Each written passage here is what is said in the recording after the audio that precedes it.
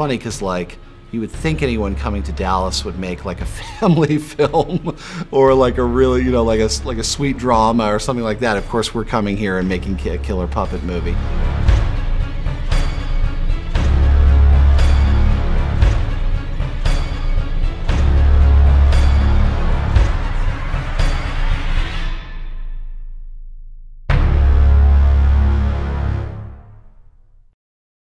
Okay, and action!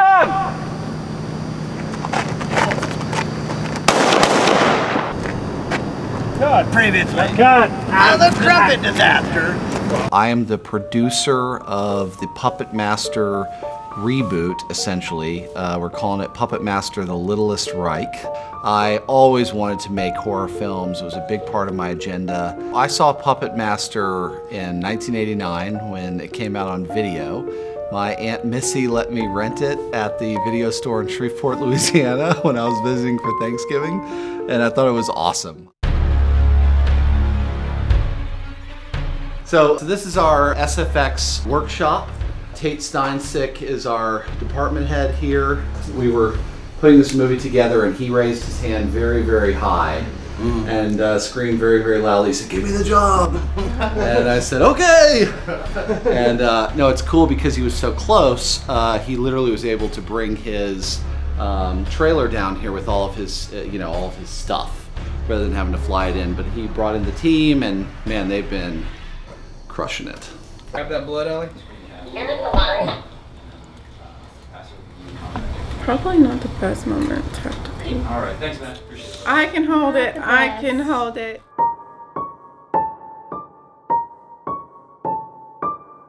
So this mess is a result of me with a blood gag, where a puppet drills into a guy's shoulder, and unfortunately I was underneath pumping the blood, so this is what happens. Yeah. Cut. My name is Amanda Presmick and I am a co-producer on Puppet Master.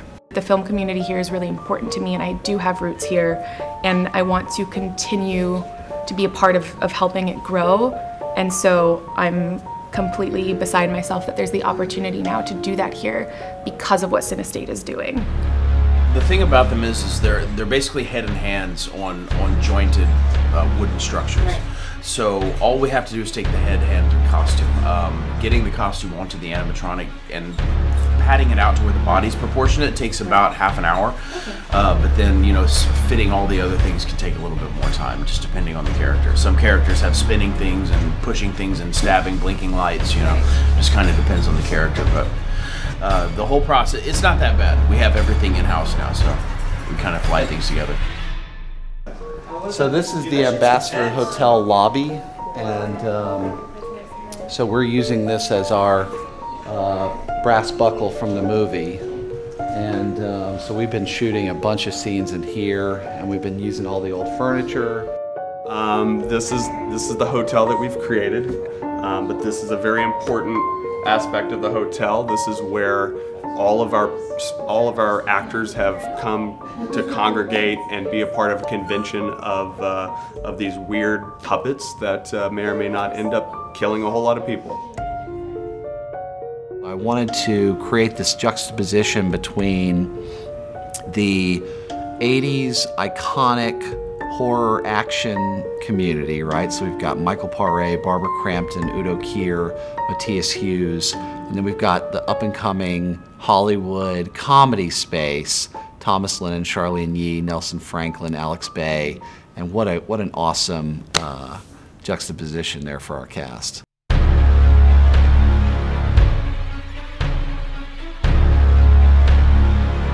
Hey guys, this is Freddie Poole. I'm the stunt double for Edgar today. I'm going to do a little stunt driving. This parking lot behind me is going to be our playground, so I'm going to come in and right through the driveway and throw a 90, and then we'll come to a stop. And then to my left is a wall that I will be taking a truck and crashing through a cement wall.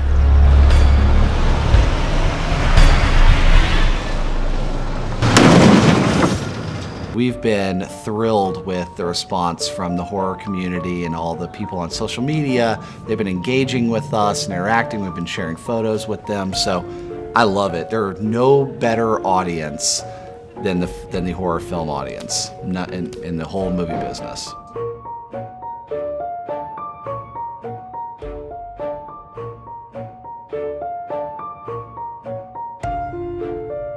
They know that Blade's coming back. They know Tunneler and Pinhead, Torch. They know the main ones are coming back. We're gonna surprise them with some new ones, and then we're gonna save some for later, and hopefully sequels of our own.